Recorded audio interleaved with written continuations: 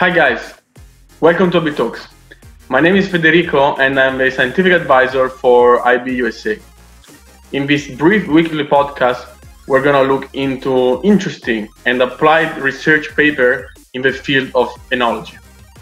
So wherever you are at work or at home, just sit down, relax, have a glass of wine and follow me.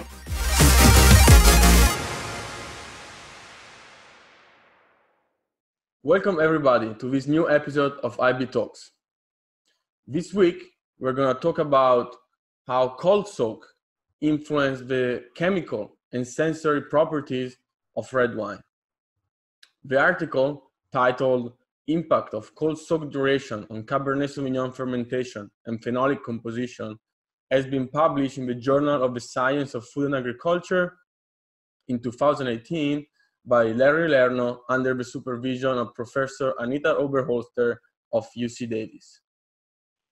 During winemaking, phenolic compounds such as anthocyanin, flavonoids, all of which contribute to the quality, the color, the mouthfeel of the taste, are extracted from grapes, skins, and seeds.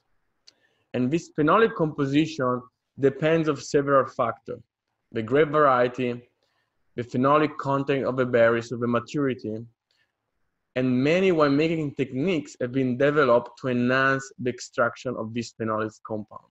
One of these is the cold soak. Cold soak is defined as pre-fermentative maceration during which the mast is kept at a low temperature for several days prior to alcoholic fermentation. It is widely believed that the use of cold soak increases the extraction of anthocyanin, skin tannins, and aroma compounds from grape skins into the wine. The difference in result in the cold soak are potentially due to the different grape varieties, the cold soak duration and temperature, the varied winemaking processes, and sometimes the differing method analysis. However, one trend that appears more consistent is that the longer the cold soak, usually the greater levels of the phenolics.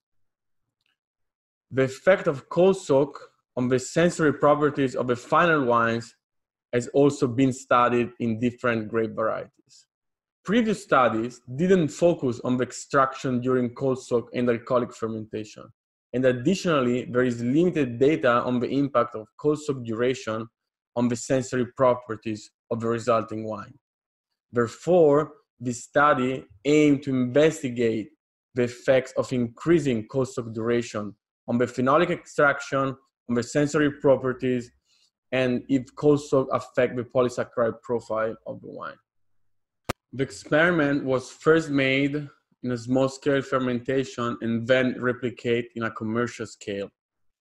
6 cold soak durations were investigated, representing a total skin contact time ranging from 9 to 18 days. Pump overs were performed twice daily, and fermentation were pressed at the end of fermentation approximately after 8 days. The chemical measurements were made twice a day just after the pump overs, and the final chemical and sensory measurement were made 3 months after bottling. Results show that phenolic compounds extraction slowly increased from the beginning to the end of cold soak, followed by an increased extraction during fermentation. However, at the end, the treatment were not significantly different. Only after 3 months of bottle aging, epicatechin concentration were higher in the 10 days cold soak compared to the other treatments. 4-day cold soak treatment had the greatest anthocyanin extraction concentration, followed by an increased extraction during fermentation. The maximum was reached after 6 and 7 days, followed by a decrease that could be explained by the absorption of anthocyanins into the grape solid or by secondary reaction. No significant difference in the total anthocyanins were seen among the treatments by the end of fermentation, indicating that cold soak duration had no effect on total anthocyanin, if followed by at least 6 to 7 days of alcoholic fermentation at 25 Celsius. However, the concentration of acylated anthocyanin were lower in the 10 days cold soak compared to the control. The extraction of the other phenolic compounds was relatively constant during cold soak, with the majority of it occurring at the beginning of alcoholic fermentation. At the end, there was no significant differences.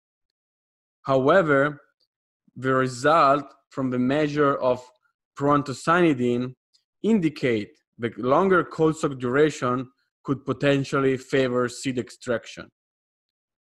Polysaccharides abundance, instead, generally increase up to 7 days of cold soak, while decreasing after it.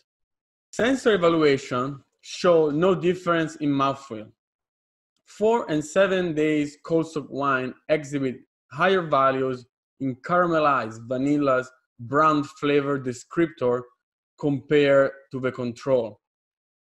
Bitterness also significantly decreased with up to 2 days of cold soak, but there was no added benefit for this attribute without additional cold soak duration. The author, therefore, concludes that cold soak duration had little impact on the phenolic content, both during fermentation and bottle aging. Interestingly, the trend we're seeing in both small scale and commercial scale. However, the anthocyanin were maximally extracted after 4 days in the small scale and 7 days in the commercial scale. This may partially due to a decreased cap management efficiency, slowing the overall extraction.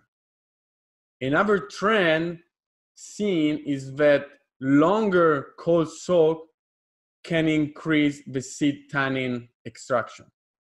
This experiment result can be used as a tool when you want to extract maximal color but as little tannin as possible from 2 tannic grapes by employing limited skin and seed content during alcoholic fermentation.